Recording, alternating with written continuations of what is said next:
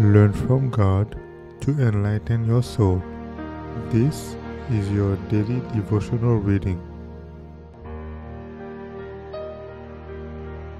Our Father Cares, January 12th.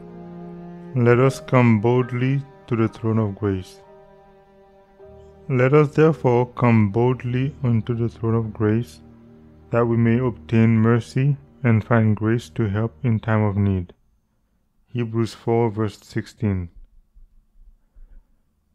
Jesus knows the needs of his children, and he loves to listen to their prayers. Let the children shut out the world and everything that would attract the thoughts from God, and let them feel that they are alone with God, that his eye looks into the inmost hearts and reads the desire of the soul, and that they may talk with God. In humble faith you may claim his promises, and feel that although you have nothing in yourself whereby you may claim the favor of God, because of the merits and righteousness of Christ, you may come boldly to the throne of grace and find help in time of need. There is nothing that can make the soul so strong to resist the temptations of Satan in the great conflict of life as to seek God in humility, laying before him your soul in all its helplessness, expecting that he will be your helper and your defender. With the trusting faith of a little child, we ought to come to our Heavenly Father, telling him of all our needs. He is always ready to pardon and help.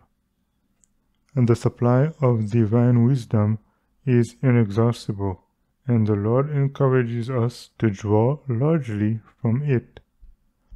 The longing that we should have for spiritual blessings is described in the words, "As the hart panteth after the water brooks, so panteth my soul after thee, O God." We need a deeper soul hunger for the rich gifts that heaven has to bestow. We ought to hunger and thirst after righteousness. Oh, that we might have a consuming desire to know God by an experimental knowledge, to come into the audience chamber of the Most High, reaching up the hand of faith and casting our helpless souls upon the one mighty to save.